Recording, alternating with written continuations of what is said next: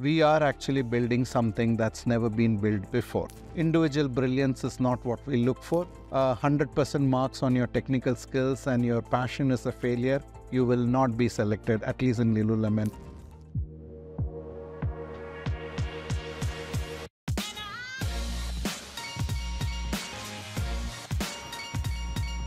Now, actually, retail is the most exciting place for a technology stack. In a sense, we have so many different problems to solve. We have product technology, we have merchandising, we have retail, we have digital, we have supply chain. We have so much different array of technology solution challenges you get that you don't get anywhere else.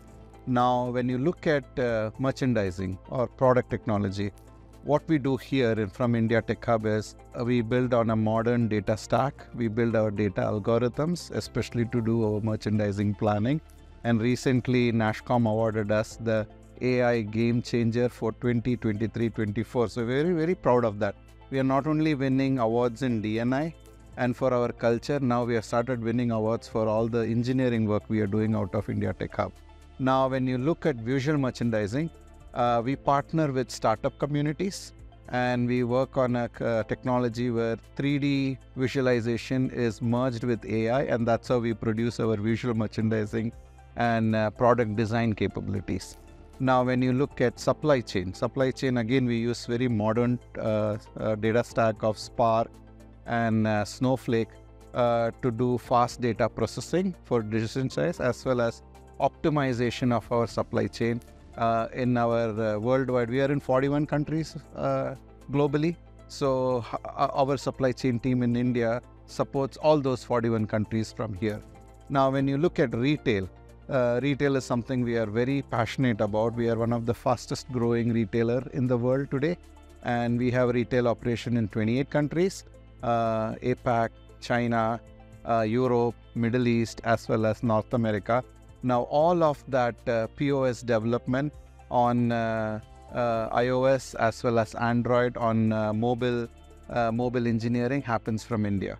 Now, when you look at our digital stack, it's pretty modern stack, microservices architecture, and we are supporting our customers on that digital platform with superior engineering and modern stack, scalability, and 24/7 availability from India. So you look at technology, you have every different space. It's not a monotonous thing, like, you from supply chain all the way to merchandising to retail, digital, all you have it here. So different problems to solve. I think it's a very good question and it's very relevant because in India, especially in the software development, India was known for service industry. You have all your service companies here. And then now, off lately, last 3-4 years, GCCs have become very popular, and GCC has now overtaken service industry in terms of jobs as well as revenue as per NASSCOM. The subtle difference, I want to go there first before I go into Lululemon, is when you're in a service company, you are working for a client. You do the project, dust it off, go to a new project. You don't own it. Whereas GCCs, it's a product company. You own it, you build that, it becomes your baby. You're going to see how that baby is going to perform, how it's performing, how the business is using it, how you're going to solve the problems on that. That's a big difference compared to service company versus GCC company. It's not a project anymore, it's a product, right? So that's a big difference. So what comes with that is when we are hiring for a GCC, we are actually looking for thought leadership. Of course, you need all those technical skills, everything needed, check. That's one thing only. The things that we look for is how are you in your thought leadership?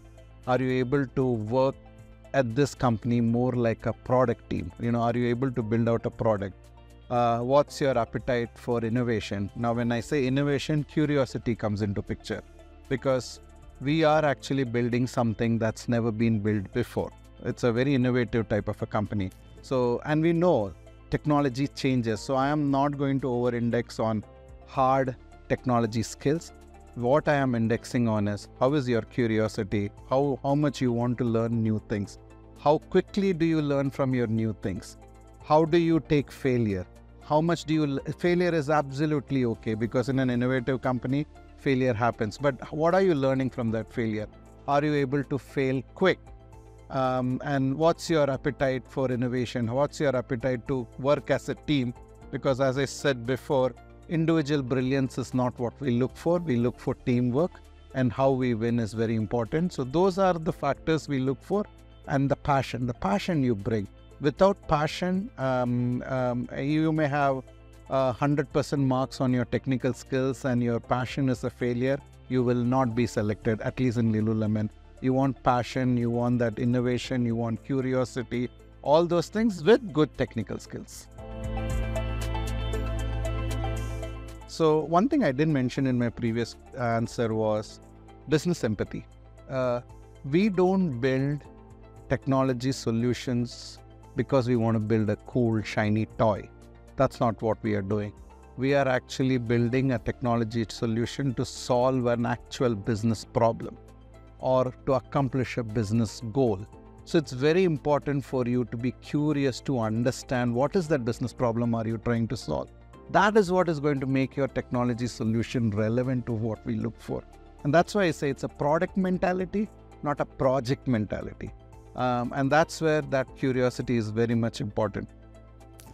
So your business empathy is absolutely important. Storytelling is again important, which is not emphasized in service industry, because if you're not able to understand the business problem and take your solution and bring it back to the business on what value it is creating and how it is creating, I think your technology skills will fall flat. So we look for all those things. How are you articulating? How are you articulating your ideas? How are you working with the teams? How are you listening? Listening is an important attribute here because we want you to work on a team. So all these things come together.